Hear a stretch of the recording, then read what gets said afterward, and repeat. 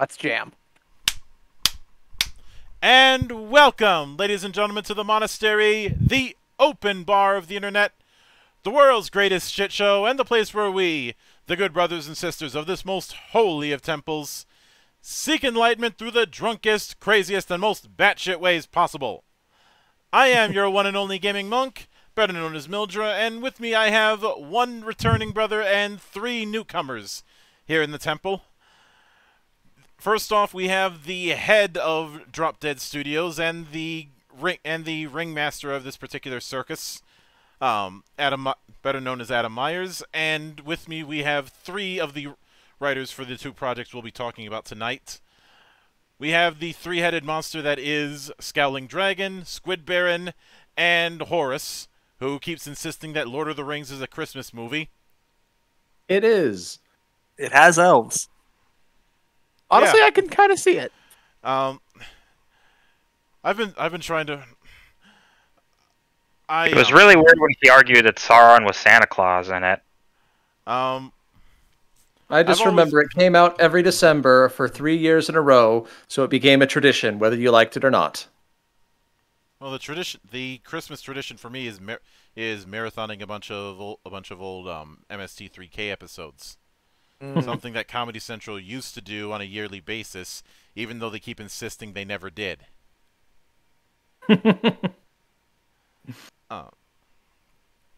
Either that or jumping on, or the times that I've jumped on the Die Hard is a Christmas movie bandwagon, which it is. I'm with you there too, man. I even made it a long time ago. I made a Nakatomi Plaza gingerbread house. And said I was supposed to make a Christmas-themed gingerbread house, so I had to be a smartass. That's Although awesome. I'm not skilled enough with gingerbread making to outdo the lady who did a gingerbread Optimus Prime. Damn. I'm good, but I'm not that good. Did it transform? No. Aww. Oh. Did it transform into a tasty snack? No, the only thing that's going to transform is something in people's stomachs. Yeah.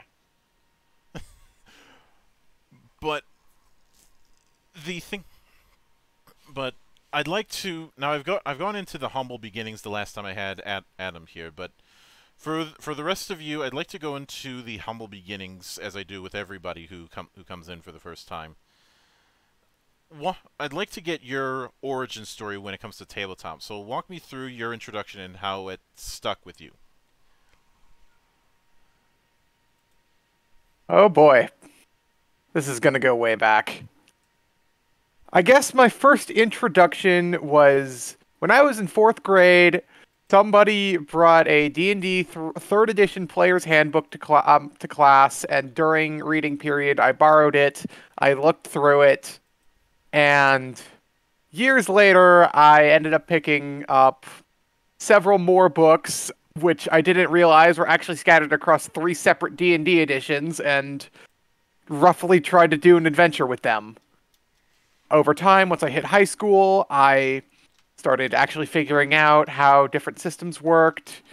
And of course, me being the ambitious bastard that I am,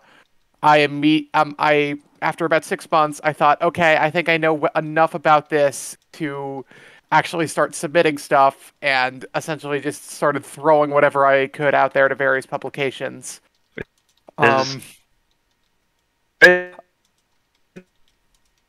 Eventually, some things stuck. I ended up getting some work with several publishers, and, well, here I am now. All right, I think that was Hydrons, I think you were, or Scowl, someone was cutting out. We were trying to hear, but we couldn't hear you. I was able to get the gist of it. Okay. I guess I'll go next, unless you have questions for him. Yep.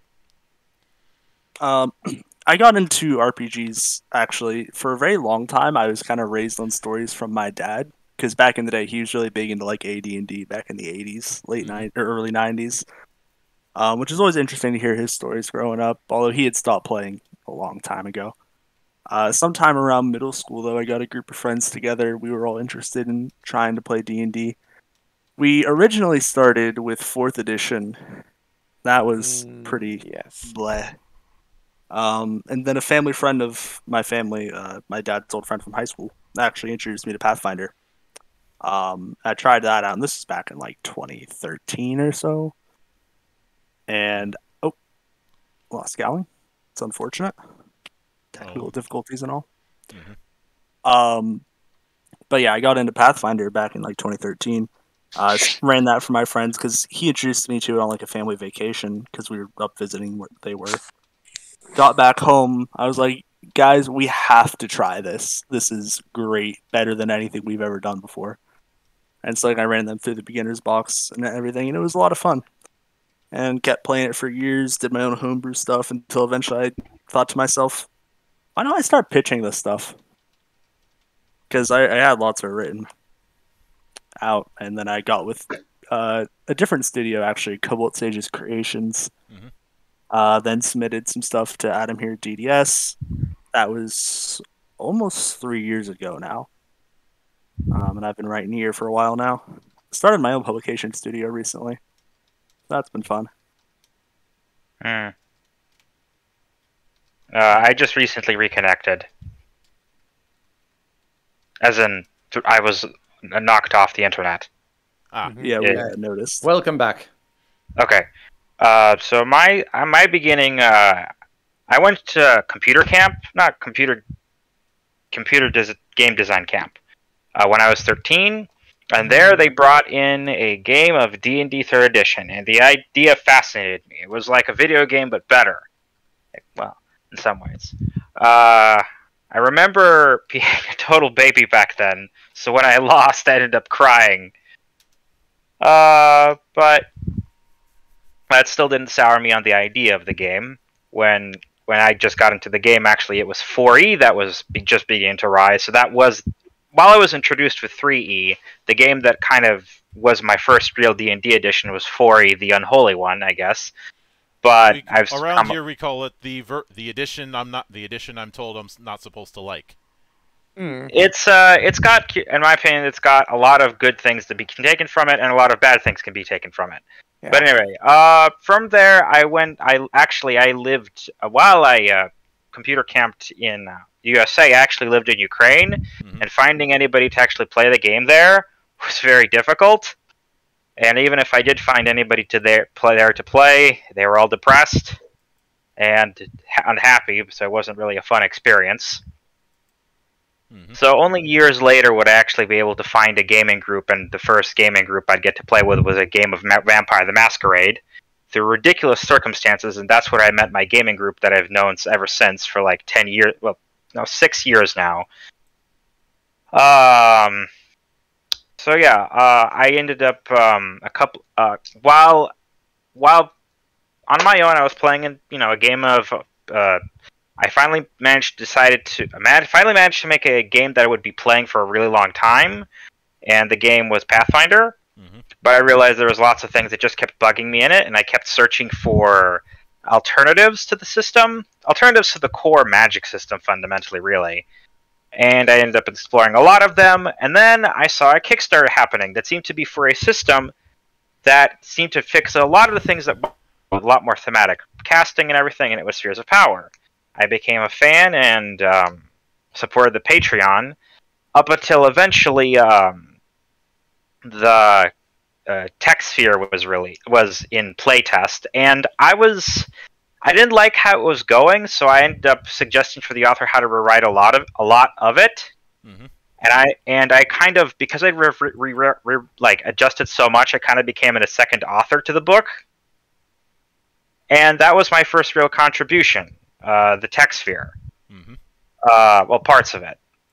And since then, I also wrote a bunch of smaller Apocrypha, and now I guess I'm here. I'm working on the Tinker Sphere. Well, the Tinker Sphere and Ultimate Engineering, which is kind of like a revision of my first work.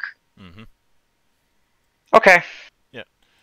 Now, since we're going into both books tonight, I I'd like to first open with Spheres of Guile, which is described as the final spoke of the Spheres Triad for Pathfinder.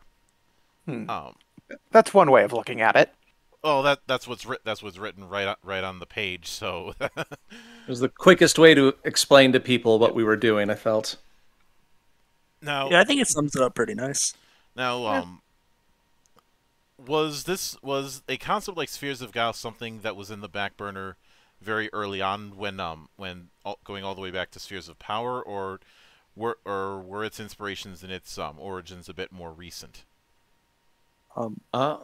Correct me if I'm wrong here, Adam. From what I heard from N. Jolly, this was kind of started with a lot of stuff that was put on the back burner during Spheres of Might development, right? Sort of, yeah. After we did Spheres of Might and we knew that that was something that we could do, it felt like the natural progression was, well, if we've spherified magic and we've spherified martial combat, what else is there? And is it it seemed like a natural progression. Is this something that we could do? Especially with the I'm not even sure what else to say. It was Amber Underwood, I think, that originally pitched the idea.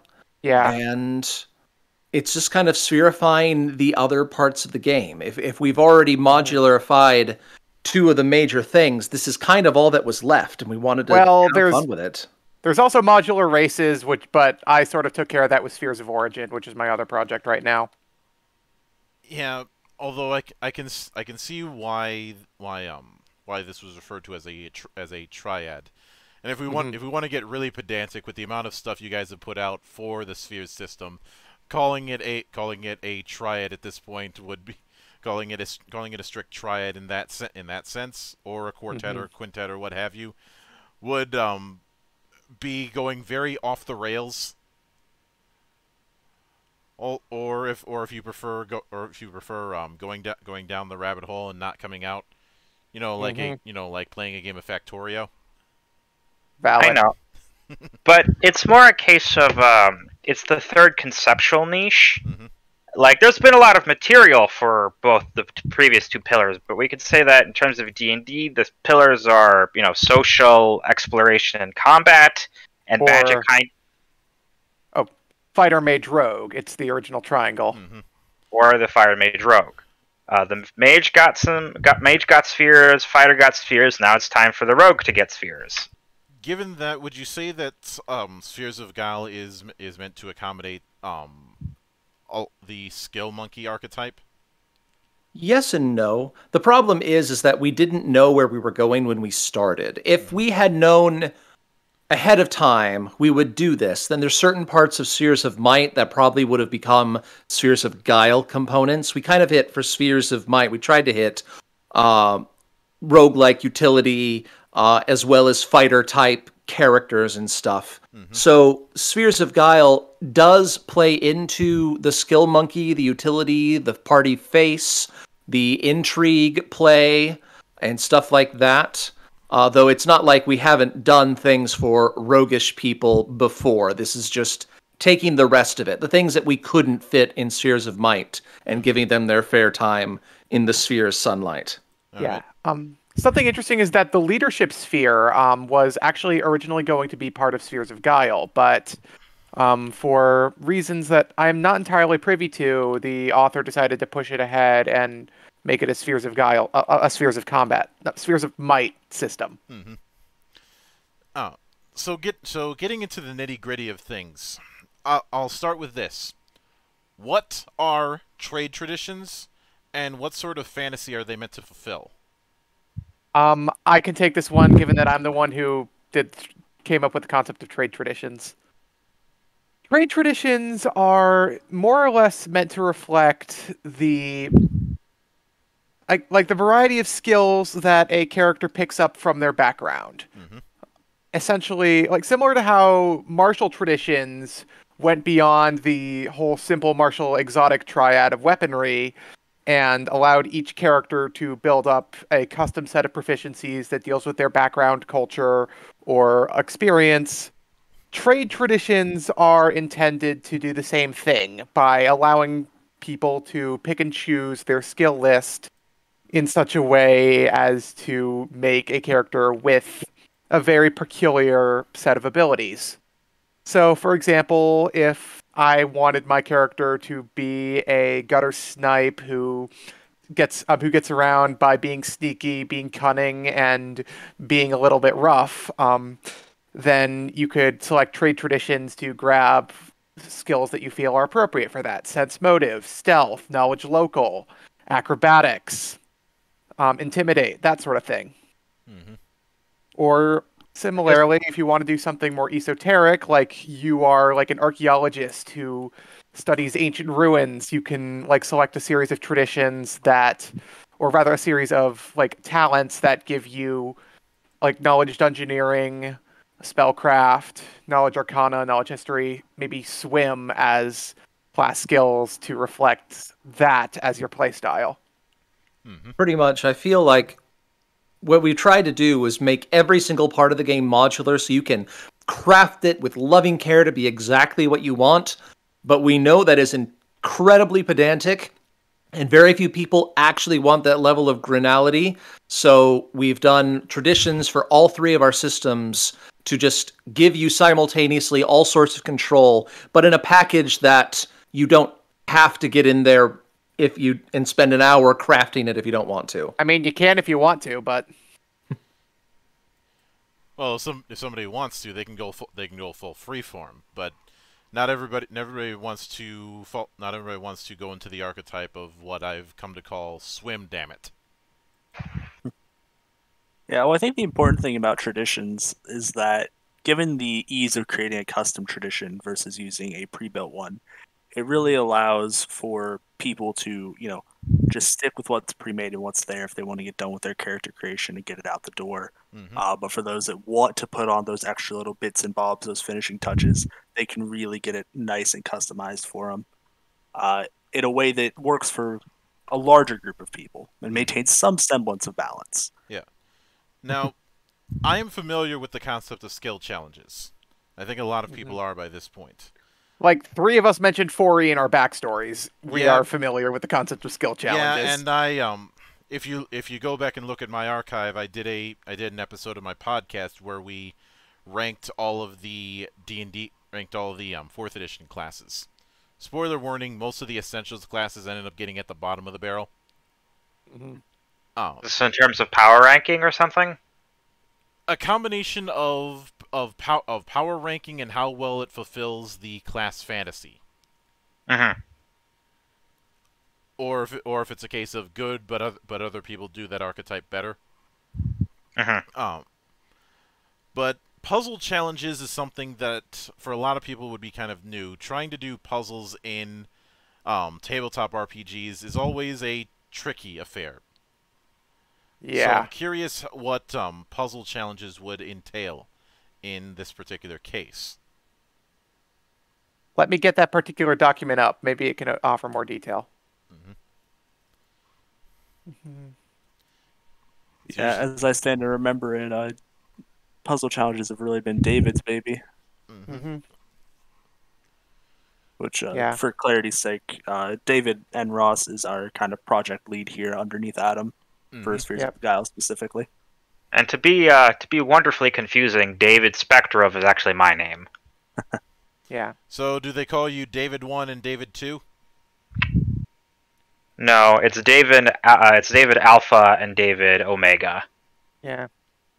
Usually I just call them Ross and Spectrov, but looking through the rules for skill challenges again, I feel like what David tried to do with this is something a bit more dynamic than you would see in the 4E skill challenges or the rituals in Pathfinder.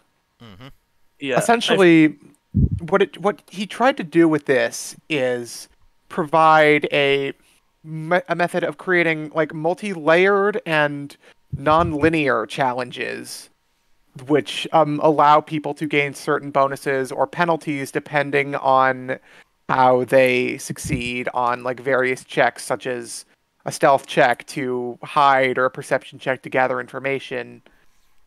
The idea is that multiple people would be working together in their each different area, and like they would have positive or negative effects, sometimes both, on each other that would effectively allow them to navigate it as a party, even when they are somewhat separate.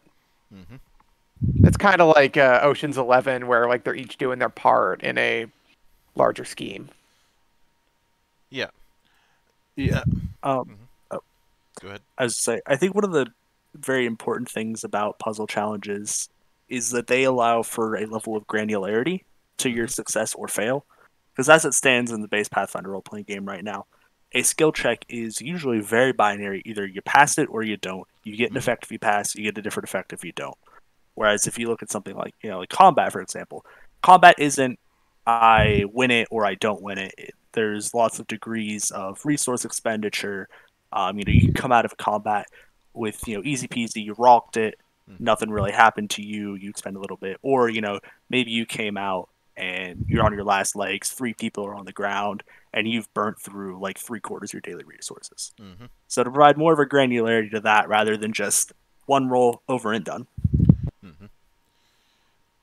Now, with that in mind, one thing that Spheres of Guile is certainly covering that tends to get overlooked in a lot of games. I'd say if there's any D20 game that's cornered the market on this up until this point, it was Fantasycraft and Spycraft, and that is downtime activity.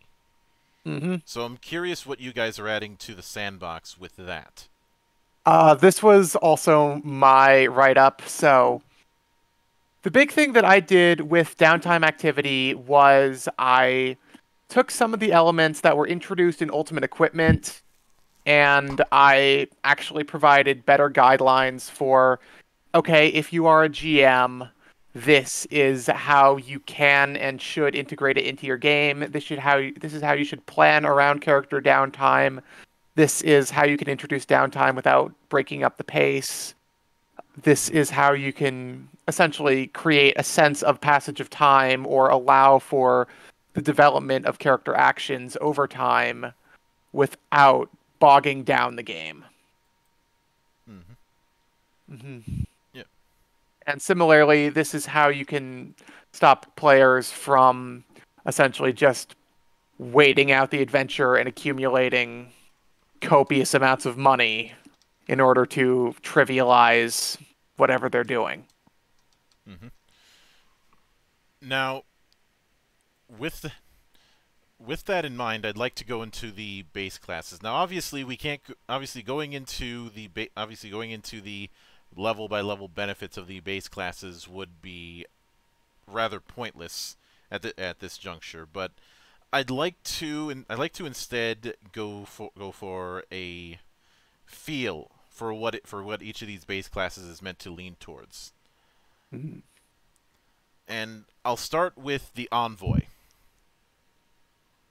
Someone else want to take this? I didn't have much of a part in that one. I think that was a lot on Brad. So, yeah.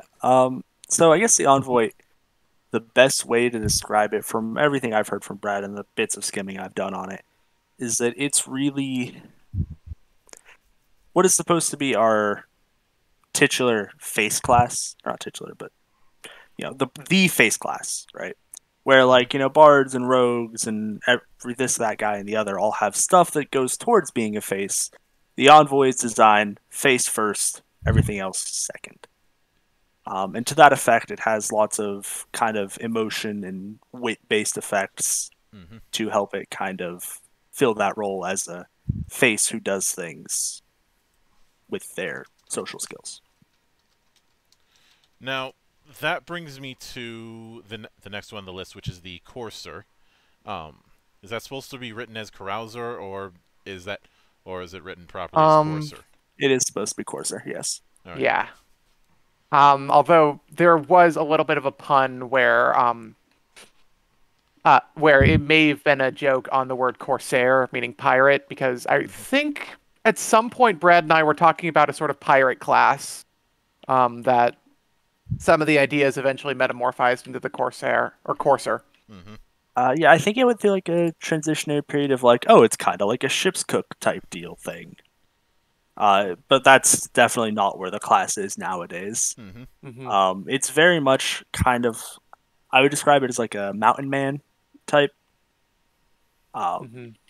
with some similarities to like Ranger with like environmental based effects. Although it's the Bear Grylls class. Yeah, that's a good way of describing it. That can certainly work. The Envoy is definitely the Diplomancer, so it's only fair to use that analogy.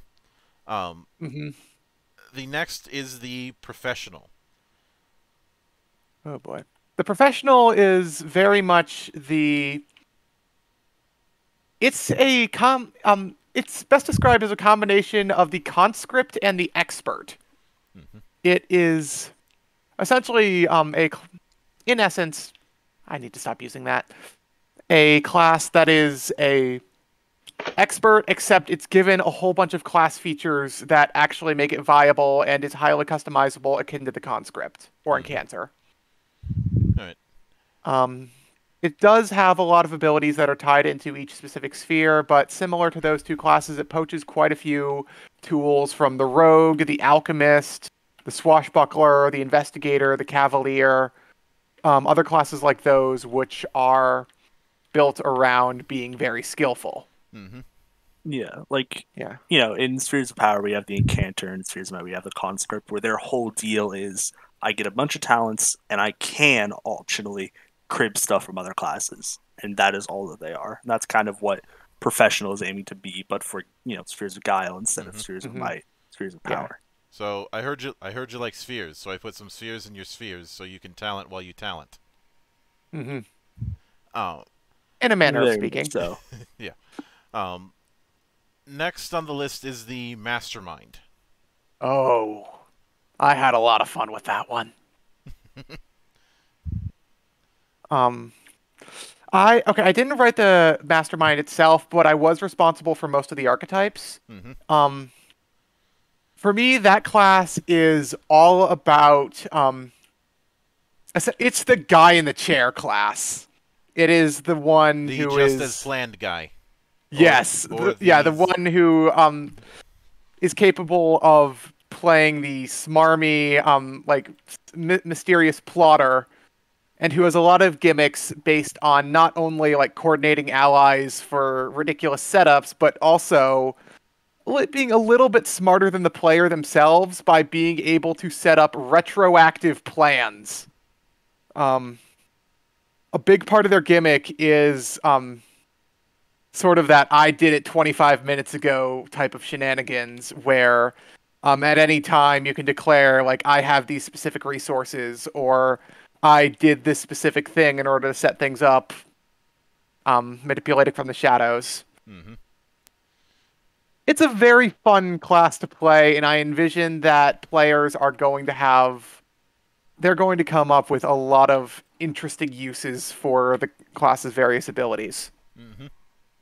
Yeah, I've actually been very interested in potentially using a Mastermind to emulate kind of Lelouch from Code Geass of the whole, I had 8 different layers of plans to get this all done beforehand. Yeah, I remember that when I was writing the Spellcaster Mastermind archetype, I jokingly made Seto Kaiba as the character, and a big part of his gimmick was just saying like, I'm rich, so I was able to buy like whatever ridiculous contingency plan that I came up with.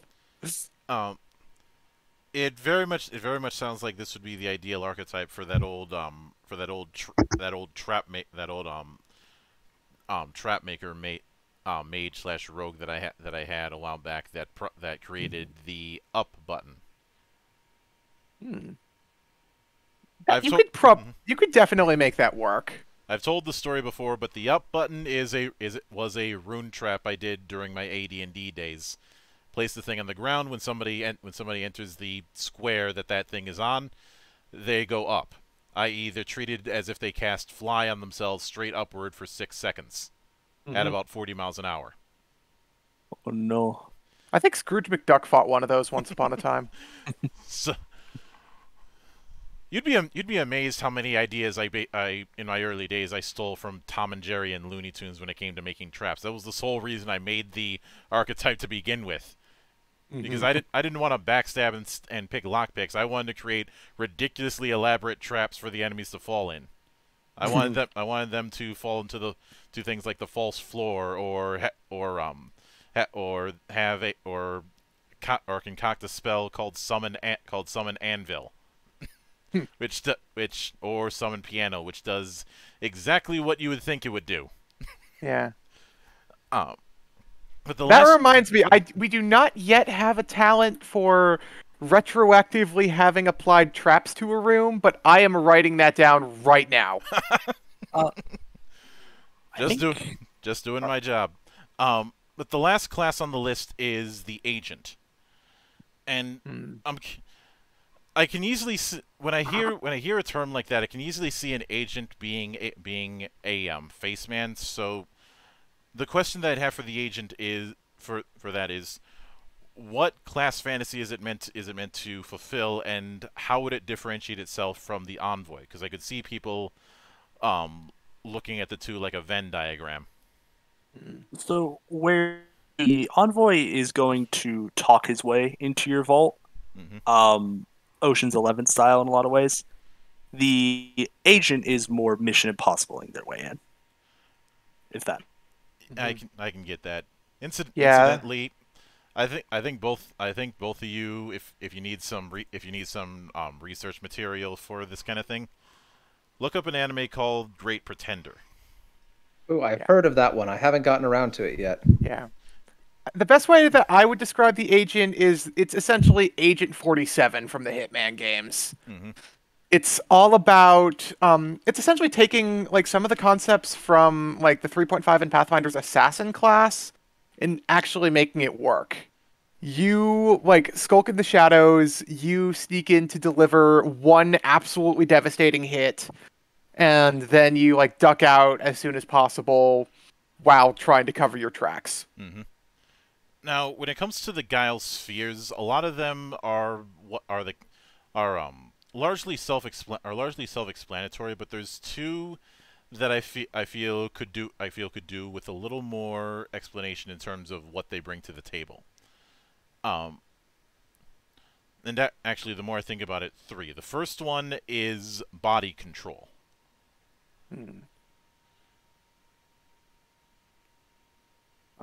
So body control was, I believe, done by Shivan, right? Vaughn, yeah. And it was supposed to be kind of like, it's hard. It's a hard archetype to describe, but like when you see it, it makes a lot of sense. Like, I guess like the traditional like monk stuff of like, holding your breath for, an untold amount of time, or putting your body in basically stasis type stuff. Yeah. But there's more to it than that. I had a different interpretation when I looked through it. My thought goes to a lot of those like contortionists or acrobats or like Las Vegas magicians who like do like ridiculous handcuff escapes and Houdini style like work my way out of a straitjacket type of shenanigans. Yeah. That's definitely another vibe you can get from it, for sure. A lot of spheres kind of offer multiple different interpretations and way they do, and areas that they can do things. Now, the other one, and I have my guesses as to how it could work, but I'd like to nail it down. That being faction. Oh, this was a fun one to write. Even though I didn't write all of it. Faction is all about not really resources that you have on your character, but it's more about like the connections and the influence that you've accrued within society. The faction sphere is essentially access to the resources and tools of some sort of organization that you are chummy with. And many of the abilities revolve around, I know a guy who can do something for us, or I have some sort of secret way in or secret communications network, which has permitted me to accomplish this in a bit of a roundabout way. Mm-hmm. And Yeah. good. Oh, go on. No, you go first. Okay. So, notably, some things Faction interacts with that I think is interesting is it does tie in a little bit to, if you're familiar with the favors system from Ultimate Intrigue or the prestige point system that PFS used that really came out, I believe, in Ultimate Campaign, or it might have come for PFS first. I forget the exact order with those. But it allows some additional interactions with those subsystems, not required for the sphere of function, but just stuff that is there. Mm-hmm. Since it's kind of the same niche. Yeah. Now, with that in mind, the third one that I was curious about is spell hacking. Especially since just the term hacking alone provides its own connotations. I think so. That one, correct me if I'm wrong, but that's the use magic device sphere, right? Yep. Effectively, yeah. I think so from what I understand, it's just having a lot more fun with that. In classic Pathfinder, rogues disarm magical traps. It's like, well, what can we do with magic beyond being a spellcaster? And having a lot of fun with that. Mm-hmm. I have notes for a whole class built around that sphere. Yeah. Yeah, I could certainly see that. And I'd also seen that there's going to be some degree of cross compatibility with the other spheres and of course with more traditional classes. Yeah, interaction with traditional classes, I believe, is something we really had planned from the start because we don't want to alienate that entire realm of design that exists and has existed for over a decade now. Yeah, I remember many times when we were working on things, David routinely stressed we have to make this work. We have to make it so that you don't need spheres of power or spheres of might in order to make this function. This should be accessible to everyone who plays Pathfinder, not just those of us who have been doing spheres for years. Mm-hmm. Yeah, and I mean, I have some personal disagreements with that take, but I do understand where he was coming from with it, and the base idea itself isn't bad at all. Mm-hmm. Because making this accessible and able to stand on its own is important, as both the other systems are able to stand on their own as well. Mm-hmm. Mm-hmm. Regarding actually interaction, though, with the other two subsystems, we very recently hit our stretch goal to include content mixing all of these options now. Because originally we weren't going to send that out with the whole Spheres of Guile book. Mm-hmm. Yeah. Now, just as a heads up, I am going to have to pull out here soon. Do you have any last questions for me? Because everyone seems to pretty much have it. I don't want to contribute so far. I can't. I think we'll be more. I think we'll be more or less covered. The plan that I have next is to shift into Ultimate Engineering. I'm hoping that Scowling has his will have his mic unmuted. Are you there, Scowling? Did somebody call my name? Yeah, me. Oh, apologies. I was distracted by a dog. My dog. No worries. Thank you for clarifying. Mm-hmm. But no, I don't. But I'm not. I won't keep you any further than you need to, Adam. Thanks for coming back, and I hope to see you again. So stay frosty, man. You too. Mm-hmm. See you all later. Yep. Now, continuing into Ultimate Engineering. Mm-hmm. Since I asked about how Spheres of Guile started out, I naturally have to ask how Ultimate Engineering came to be, since a lot of it is built around the tech sphere. But was it a case of starting out as a revamp of the tech sphere and then it expanded into something bigger, or was there a different route? Well, remember, I kind of partly inherited the tech sphere. from another author, and on the top of that, because the tech sphere was initially designed to give away to get those Paizo tech options in a way that doesn't require you to spend a ton of money. So when I made the second book for that, I was going more a completely direction of trying to make it a primary system for technology in your game. But it became increasingly clunky, and on top of that, both because in part it was clinging from Paizo's design, and on top of that because I was less experienced, I began to notice increasingly more flaws with it as I was trying to, continue it into the third book. I was beginning to see, oh wait a minute, no, there's a ton of bloat. In order to get anything cool, you need to invest so much talents into it. Well, how about if I give people ways to get a ton of talents into this at the same time? I'm like, oh wait, no, damn it, that's a ton of work, and that's a ton of work. And then I realized it's just becoming so bloated to work on this. But I still thought the idea of like a technology-based system was something really neat, and I think that's something people could really enjoy for different reasons. And so I said, okay, how about I start from the beginning and try to work this out from the bottom. And then I reworked it, and then I reworked it again, and then I reworked it a third time, and then I reworked it again, and then I decided, there's like 5 different drafts of this frickin' thing on the background.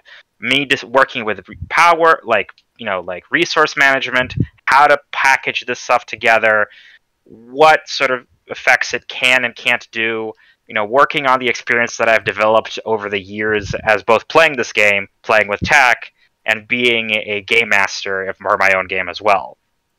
And so, while it does have connections to the tech sphere, it's intentionally called the Tinker Sphere for 2 reasons. First of all, it's so there's no mechanical overlap with any sort of effects. And on top of that, it's intentionally more idea neutral. When you think of tech, you think of like robots and cyborg limbs and stuff like that. But Tinker, it's like, well, it can be robotic parts, but it could also be, artifice, or it could also be just someone tinkering with clockwork or steam, or it's intentionally a lot more neutral in its idea, in its ideas. Mm-hmm. So it's got some things you could say, oh, I remember that from the tech sphere, but it's very much its own animal, but very much intentionally. All right. Because there's a lot of things that I think really benefit from improvement, being the second time around in a way. Yeah, and I'm guessing there will be some means in easing people into this new take of the tech sphere. Yes, there's a very large thing about explaining the details. There's a glossary. This has been a one-man effort on my part. It's not as big as Spheres of Guile, but it's still a very big book in terms of the content you have. Yeah. I've got some points I could go over, or you could just ask me some more questions, whatever you'd prefer. Well, when it came to the original tech sphere, what was the point could you go into what the point was when you felt like the design of the tech sphere originally was painting into a corner, for lack of a better term? The most player-oriented direction was I realized that it was the bloat, because every single talent in the tech sphere corresponded to one gizmo, one invention. It wasn't actually called a gizmo, it was called a gadget, but it gave you one type of gadget. Rarely it gave a couple, but it generally only gave one. And, a lot of them weren't really kind of useless by themselves, and needed something else. So you'd be investing into something useless to gain maybe something else that'd be nice, and then would work together. So if you wanted to say a talent, for instance, just for wires, just to wire your base up with electricity and maybe signals or whatever. And yeah, that's really cool, but that's an investment you have to make, and you don't get anything else from that. And on top of that, I realized that just the core I was working off of nearly unlimited resources because of the charge mechanic was effectively unlimited. I didn't really think through the consequences of the generators, for instance, that I made. Even though they were legendary, a lot of things I put into GM optional I was leaning too much on that as a crutch. I was leaning too much on, oh, the GM will take care of it. When there's so many problems, at this point, the GM could just says, I'm just dropping this whole thing. I don't want to deal with these problems. What do I gain out of this? Mm-hmm. So this was it was an expansion at the same time as it was a consolidation. In the tech sphere, every single talent gives you a bunch of stuff. Like, generally designed to not be more powerful than equivalent, like, an equivalent talent generally gives you, like, for instance, in the equipment sphere, gives you one effect, but you got that effect online all the time.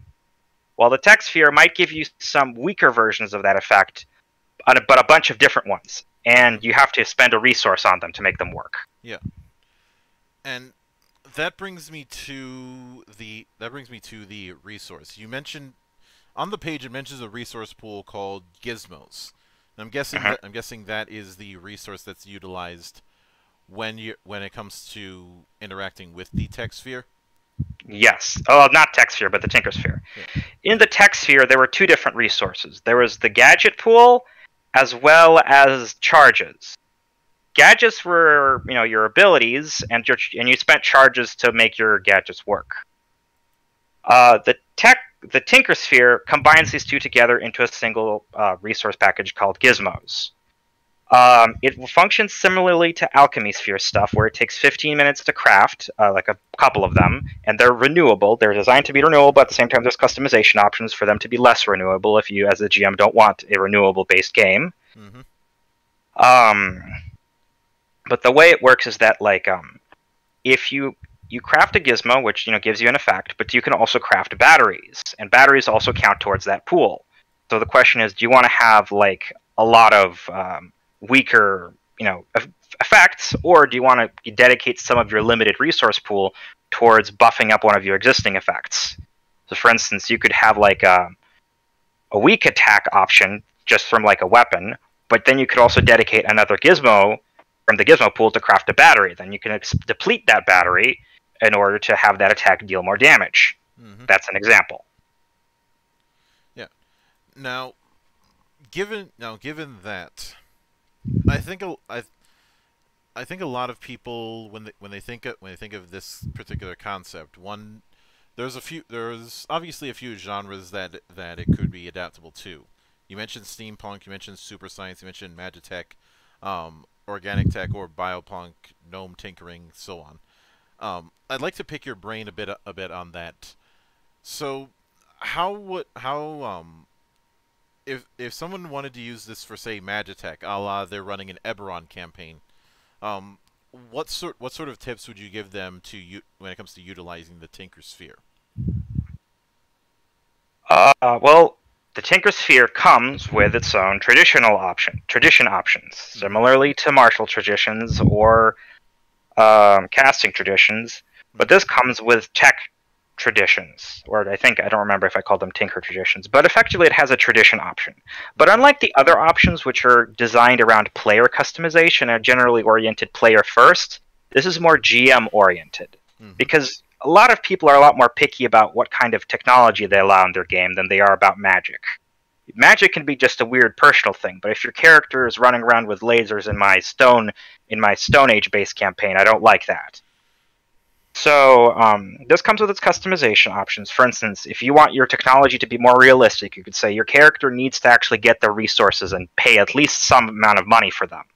Or they could say, I don't like the idea of this being something like, I tried to make this tech feel techy and realistic. In the sense, not like in the fantasy, in the sci-fi sort of sense. Because while you could always just refluff magic to be, you could always just refluff magic, but it always feel a little weird. For instance, like, okay, I have this laser gun. Can you hand this laser gun to your friend? No, you can't. Like, can I plug in my laser gun to a generator to have it fire more? No, you can't. It kind of begins to feel fake. And on top of that, if you're up against magic, it just feels identical. But if you're running an Eberron campaign, you just pick you'd pick a tradition for it that fits. I also have a bunch of sample traditions. And then your players, if you allow them to have, the Tinker Sphere, they would have to function under this. So, for instance, if you say, okay, in my magic tech thing, your stuff is dispellable like just as dispellable as magic because it functions under magical rules. You know, it's got some magical materials powering it. You apply that, and it works like that.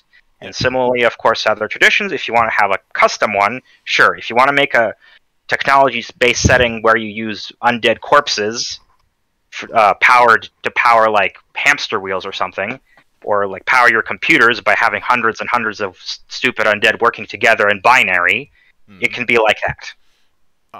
To put another spin on that, since a lot of my audience could be described as filthy weebs and heretics for bringing in video game aspects into tabletop, at least that's what I get told by Grogs every week. How would you handle this sort of tradition thing when it comes to, say, materia from Final Fantasy VII? Now this is where I'll have to bow down my head and turn around in shame, where I'll admit I'm not super familiar with Final Fantasy VII. He said it, not me. Be ready for the death threats, my guy. I'm more familiar. I'm more familiar. Like I've seen recaps and playthroughs of a lot of them, but not Final Fantasy VII actually. But from what I remember, from what I kind of get a vague sense of, is that materia was actually more magical and everything else was more technological. Well, that it was, or am I wrong? Or is that? Well, the big thing that I wanted to go with is that with materia you have these, mechanically speaking, narratively speaking is a whole other matter, but when it comes to mechanics, you have to, in order to achieve magical effects, you have to affix them onto weapons and armor. Oh. Well, actually, in this, because the Tinker Sphere is very big for a sphere, it works using the Spheres of Might system. It's not a separate system. It works off an existing one. It's actually split into 5 sub-packages, similarly to how Nature Sphere is and Spheres of Power. And here are the 5 packages. Augmentation, which deals with increasing creatures, cyborg limbs, buffing creatures directly, things like that. We have computation, which deals with robotics, AI, that sort of thing. We have transportation, which deals with vehicles, but on top of that, you can use it to also build mechs or autonomous drones or just robots. There is transmission, which deals with radio signals and stuff like that. Detecting information, things like that. Augmentation, computation, transmission, transportation, and then lastly there is modification, which deals with modifying equipment. So if you wanted to say just have the thing is this is so customizable, you could just run it as a straight up magic system. So if you just wanted to say, okay, you customize your weapons with like custom elemental effects or things like that, yes, it's actually really easily available to do within the system. And also, let me quickly mention, the reason why I split them off into those 5 packages, outside of also making it easier to learn, is that it's for the GM's benefit. If the GM says, well, I like a setting where you've got like steampunk robots, but using like radios, that just doesn't feel right to me. So you can just say, okay, well, the robot, thing is in game. You can use the transportation package, but I'm disallowing the transmission package. And so, bing, bam, boom, you've customized it to fit your campaign. I put a lot of thought into not just making it fun for the players, but also manageable for the GM. And I'd say a big focus was giving the GM a bunch of tools to counter player tools. In a way, if you want to use it that way. The ultimate counter to player tools is no. I said no because I'm the GM. They've got something that prevents you from burrowing there because I said so. And you can always do that, but this has a little bit more organicness to it. For instance, like if you have players that just burrow through walls, this has a thing in here, for instance, where you can put up a sensor that'll detect damage done to walls. So the players might, for instance, want to like shut it down, or maybe send somebody in to break the generator, so that way it can't power that. So then they can burrow in. So like it's got, or maybe they just burrow in and alert the security. It's got some more back and forth, and it's very much designed with GM customization in mind. Now, I'd like to before I dip into the inventor, there's one other thing I wanted to go into with the Tinker Sphere. You mentioned the possibility of building mechs with this sphere. Yes. And with something like that, I'm curious if mechs would be treated as equipment, or if it's something that potentially might need its own character sheet. So yeah, I spent vehicles were the thing I had to spend quite a long time with, because vehicles have never done super well in Pathfinder. Yeah. Speaking as someone who tried to make vehicles work, there were complications. So, the way I made this work is I just went an easy way. Vehicles are just effectively creatures. They're creatures that lack actions unless you invest your actions into them. And another thing is that, the thing I added is that in case you ride inside a vehicle, its cockpit's separately destroyable from the creature itself. So that's like just two simple little mechanics that I felt just emulated piloting a vehicle pretty well. So, for instance, if you're riding a tank, you can either just try to blow up the tank itself, or you can try to make a hole in itself and then just shoot the pilot inside. If there's just a weak gnome inside, you can just rip the thing apart. And of course, if there's a weak gnome piloting it, the thing will not be as effective as if piloted by a powerful character. But yeah, they're treated as independent creatures that you have to give your actions to, and they benefit from your abilities. It works a bit similarly to the Technician independent invention type deals, but a little bit more refined. Also a little more calculated in a lot of spots. For instance, you can't, as I said, for instance, the independent invention could just have full cover, and then if your inventor isn't there, that's just a whole bunch of extra hit points that's impossible to get to him until you destroy the thing. But this now, with the cockpit rules, you can destroy the cockpit and get to him. But at the same time, you could invest into an upgraded cockpit, so it's not just nothing. So it's no defenses. It's still some defenses.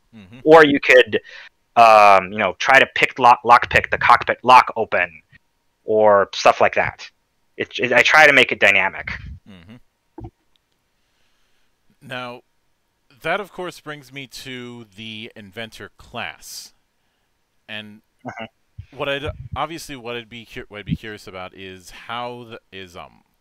what sort of class fantasy besides the obvious part of the name that's going to be covering.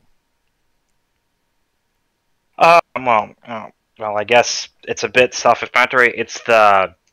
Has anybody here read? Well, you could take it on multiple different options depending. It's you could.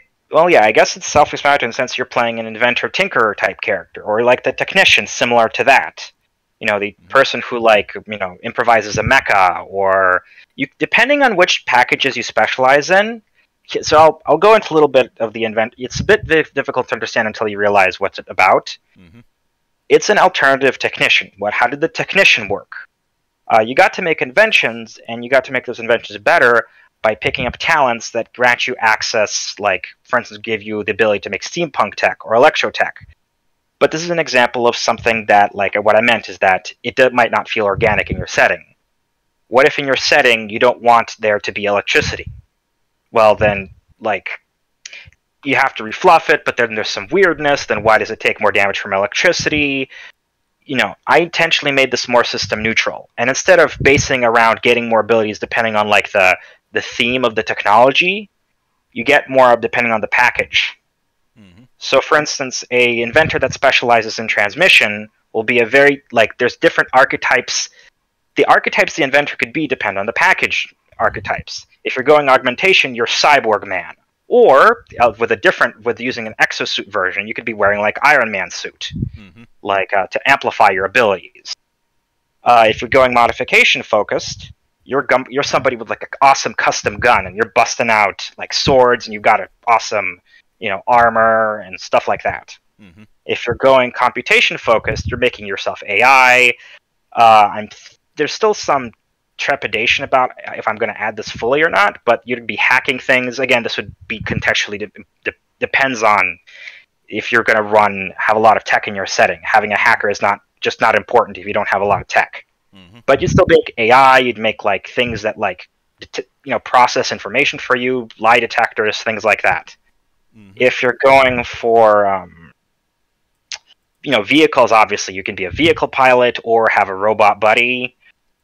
And if you're going transmission, you're like sensor guy, you're communications expert. Mm-hmm. And for instance, in baseline D&D, it's surprisingly difficult to just get like a radio to talk with somebody else like across a dungeon because the transmission immediately begins to break down. Mm-hmm.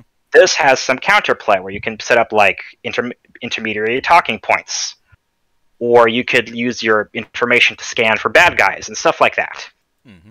So there's a lot of technology has a lot of different archetypes to it. So there's a lot of different archetypes the inventor could be depending on what you specialize in. And of course, you could just choose not to specialize in things and just do a little bit of everything. Mm-hmm. Now, with that in mind, since you dipped into those few examples when it came to Mech Possibility, but when you brought up the with going power armor a la Iron Man, but what if somebody wants to go full on mecha a la let's use an example I've been tinkering around with for the last few months, BattleTech. Uh-huh. Just something like say a scout mech or even an urban mech, as our hypothetical example in this case. Vehicle package. It's all covered in the vehicle package. Mm-hmm. From missile launchers, flamethrowers, stuff like that. It's all covered in the vehicle package. Mm-hmm. And I've tried to make it cover as much technologically neat ideas as possible. Yes, anime stuff included, though I've made the references a little more subtle in this one.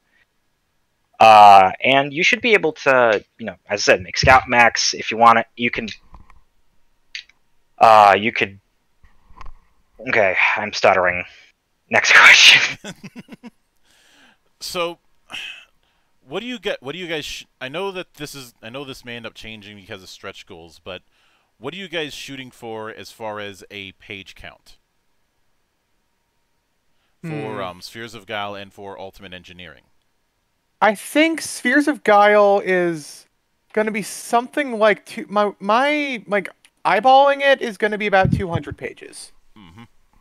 Yeah, that sounds about right. The thing about Spheres of Guile's development is it's been very compartmentalized. Mm-hmm. So the only person who I think would really be able to answer that would be either Adam or David. Mm-hmm. Sadly. Yeah. I mean, we have everything consolidated in a single folder at this point. I just haven't taken a lot of time to review everything that's outside of my wheelhouse. I've been working on subsystems. I've been working on a few specific spheres. I've been working on archetypes.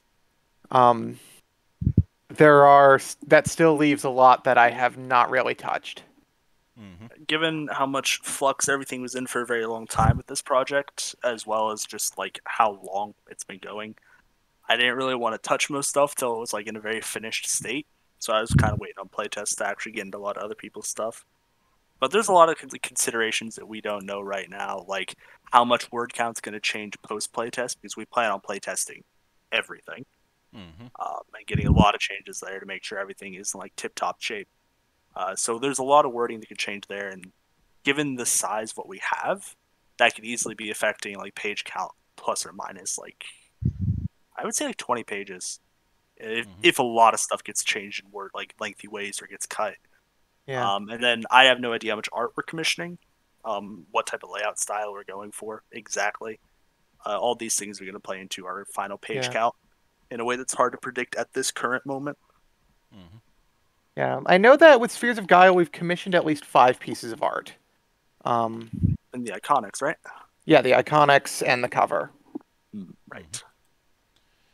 All right. But I mean, DDS has a huge art library available of things to use, not counting stock art and bespoke commissioned pieces that may come in later. Mm-hmm. And what are you guys shooting for as far as a release window? Not a date, but a general window.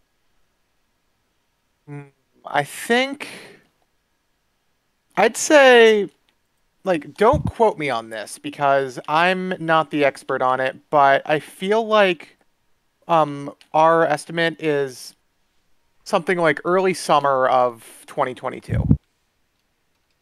Yeah, maybe even like in theory late spring, but also in theory like late summer, because it all depends on how long we end up taking to playtest. Once I believe we don't plan on playtesting until the Kickstarter is done. There's been back and forth on whether or not to do it before or after. Yeah. Mm-hmm. The Tinker Sphere is currently in playtests on the Discord.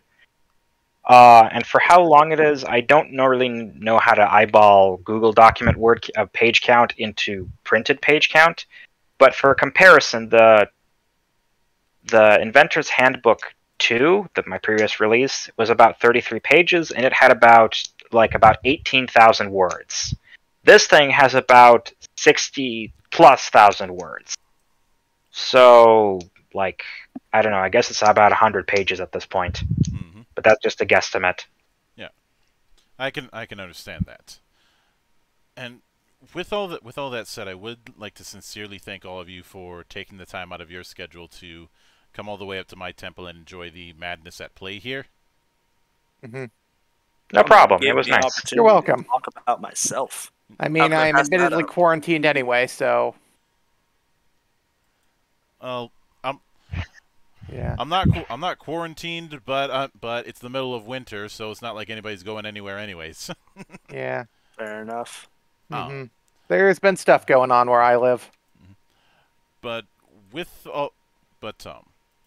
And anytime you guys see fit to return to the temple, the door is always open.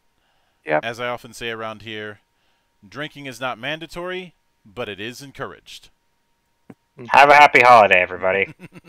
All right, then. Don't drink the eggnog. And, of course, a sincere thanks goes out to everyone who took the time out of their schedule to come onto the show and enjoy the madness. And there will be plenty more where that came from, as there always is here on the open bar of the internet. But until then, on behalf of the good brothers present and not present, my name is Mildra. I am your gaming monk.